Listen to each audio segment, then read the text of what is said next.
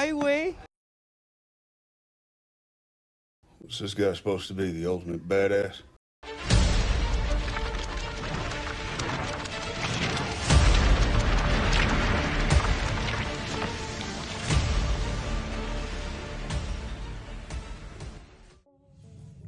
Hey, what's up, everybody? Today we're going to talk about the Cowboys post-game. Cowboys get clobbered by the 49ers. Cowboy time. This is the latest edition. Boom, baby. Boom. All right. What's up, man? How are you guys feeling about this team? I said 0-5 after the bye week, all right? Obviously, I didn't think they were going to beat the 49ers, but you have a couple other teams here the rest of the way that are going to put up points. They have pretty decent defenses. They got Atlanta next, Washington, they're there on the next 5 games. I think you got Seattle. You just got teams here that I don't think they're going to win. You know what I mean? And you got a lot of drama now behind the scenes here. Talking about Rico Dowdle. I think they made that up. You know what I mean? Not supposedly he was sick, but then they went with Zeke and Dalvin Cook. They didn't do anything. You know what I mean? Just as I had predicted. Cook, he's washed up, man. I tweeted this earlier, man. He is this year's Christian Michael. When we had issues with running back, when we didn't have a starter, and we were searching for any guy under a rock. Oh, Christian Michael, the former Seattle Seahawks. That's where we're at now, man. Like we have to draft a running back in the offseason.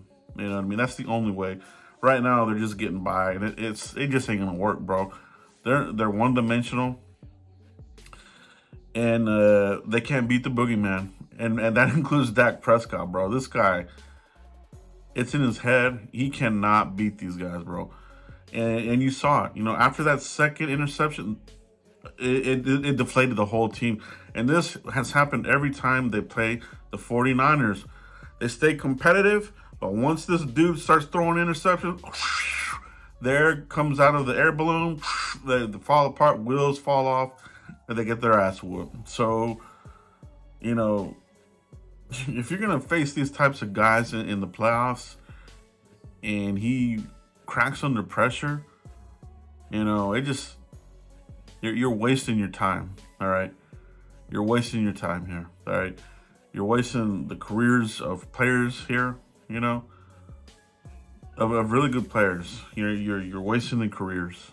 So, but that's their guy, and you still have people here that don't see it, bro. It truly is sad, dude. It truly is sad that they will die on the hill, man, and they're gonna die. They've already died on the hill. You got 4 more years of this crap, bro. Oh, we're gonna bring in Ben Johnson. Maybe if Shanahan gets fired, we hire him. You can't teach an old dog tricks, bro. All right? If the Cowboys have any sense at all, and they don't, I don't trust these guys drafting anymore, bro. I don't, man. They need to have the next guy coming up for the quarterback. Start drafting next year. Use a first or whatever the fuck you need to do, man. But Dak ain't the guy, man. He's not, dude. He's not. And it wouldn't have mattered if they had Micah Parsons in this game, dude. You know what I mean? They know how to scheme against this team. Shanahan owns the Cowboys. You know what I mean? So it's gonna be a long ass season, dude. And like I said, I'm not even mad anymore in these post games, but what I want to lean in is the drafting, bro, and what is this team gonna do in the future? They really need this. They really need to consider what are they gonna do in the future, man. Is it gonna be the same old?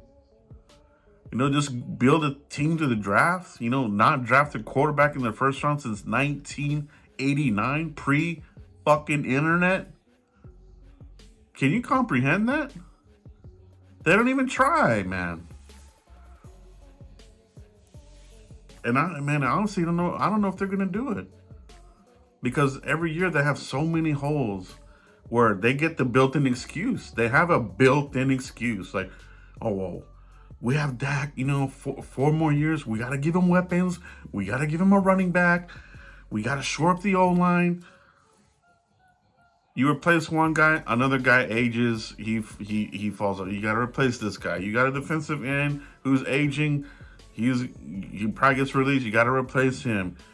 It's just a constant cycle of ignoring the most important position on the team, and that's your quarterback.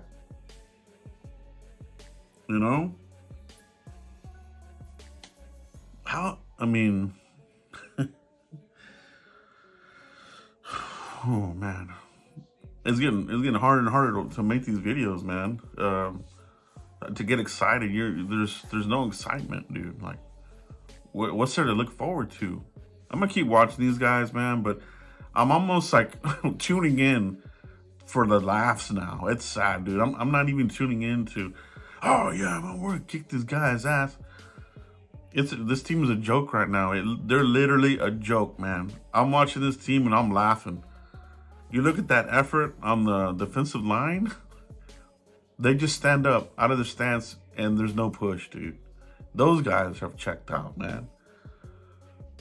This team looks really bad, man. We're gonna get back to fundamentals. All lies, man. They're checked out on the lame duck, man. You know what I mean? What are they gonna do for the next head coach is what I'm very interested in. And in that, are you gonna tweak your drafting, and are you gonna tweak how you bring in free agents?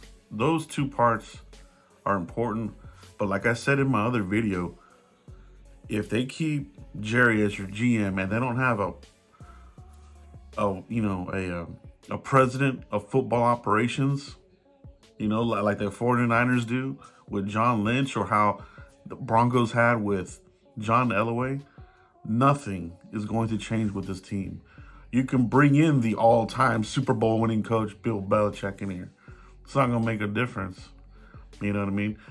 They may be competitive again. They may make some playoff appearances again. But then you got Dak, who cracks under pressure. You know what I mean? Are you going to let the next head coach draft his own damn quarterback, or are you going to hand him the next? It's all these coaches that we've had here. They get the hand-me-downs. Nobody gets to draft a first-round quarterback. They get hand-me-downs. You know what I mean? Parcells had Romo. Garrett came in here. He got the hand-me-down with Romo. They did the best they could. Yeah, then Dak Prescott came in, and Mike McCarthy. Here's the hand-me-down of Dak Prescott. Now, aging already. He's already in his 30s. It's a young man's league. I've been telling you guys forever. And a lot of people are starting to see it. It is a young man's league. You know what I mean? You got to have balls. You got to draft quarterbacks, man. Yeah, you're going to miss here and there, and some of these teams have learned that, but then they finally hit on their guy. Look at Washington right now. The Ravens, for a while they were missing on their picks. So they got Lamar. You got the Jaden Daniels kid looks good. The Bears look like they hit on Caleb, maybe, but it's going to be a long season, bros. Let me know what you guys think about the Cowboys. What is the state of the Cowboys in your opinion? You know what I mean? Are you tuning in just for the laughs? Or are you tuning in thinking that these guys can somehow miraculously turn this thing around? Or is it over? You know what I mean? I said 6 to 7 wins this season. On the Frisco report and on my other video, I'm sticking with that number. Right now, we're 3-4. You know what I mean? Who on the schedule do you think we have almost a guaranteed win? Obviously, there's no guarantees in the NFL, but the Panthers is one. You should be able to beat the Giants and sweep them. That's 2. But where do the other wins come from, dude? Seriously. You know what I mean? These guys are going to beat Philly. Philly's a better team right now. You know what I mean? I hate to say that, but they're a better team. Washington's a better team. You know what I mean? So, what do you guys think, man? Let me know in the comments. I'll see you for the next one. Peace. Yeah, old school, baby.